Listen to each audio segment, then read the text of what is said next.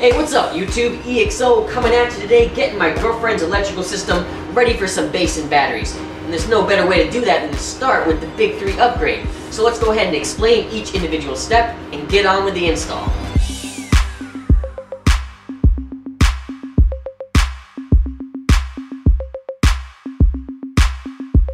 Let's go ahead and start by explaining where each individual wire is going to go.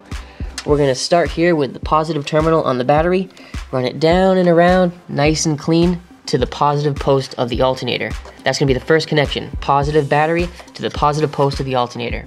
The second connection is going to be on the ground here, on a spot where you pick to ground it to your frame. As you can see, I'll zoom in a little bit, we got our ground right there, where she can bolt down nice and secure. That's going to be the second connection. Then this third connection, why they call it the Big 3 upgrade, is from also this negative post to this bolt right here, which grounds your alternator through all this hardy metal through the engine. That is the Big 3 upgrade. Then we'll be all set with putting a second battery up back and grounding it to the frame, because everything will have a nice secure connection to it, and then we'll be all golden. We're going to start the upgrade with this short ground here, which is going to be connected right to the frame, as close as you possibly can to the negative battery terminal itself. Remember, the shorter the ground wire, the better. For stripping the 0 gauge, believe it or not, I just use a utility blade, go around the whole thing, and it pops right off real easy. Once she's stripped, go ahead and get your terminal ready, but I got a nice little trick I want to share with you to get this big little chunk of wire in this little tiny hole if you ever have trouble with it.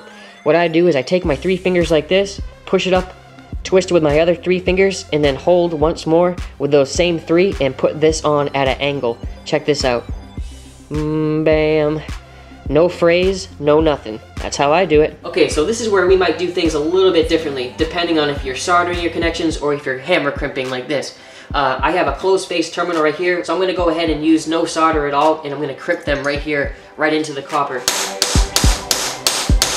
So there she is, all nice and hammer crimped. You can tell that it's been pretty much impacted as much as it can go. And of course, I always put just a little bit of electrical tape on all my connections, even if I'm putting booties on them later, like little black booties or red booties, it doesn't matter. I still tape up my connections. Now that both sides of the wire have terminals, let's go ahead and install it. And just to make a note, I'm not removing the stock grounds, I'm just adding to them. So there's no removing of any parts. There we go. As you can see, she'll fit right nicely onto the post. Bam, bibbidi bam, bam. And the next wire we're gonna do is the second to longest one, the second ground. From this post on the alternator, bam, the negative post right there, all the way to the negative post right back down there. All right, our second ground wire is all taken care of. As you can see, she's ready for us to take that little alternator bolt off. Sorry I'm shaking so bad. But yeah, we're gonna take this bolt off right there, and we're gonna be slam dunking in the trucking with the second ground wire all complete.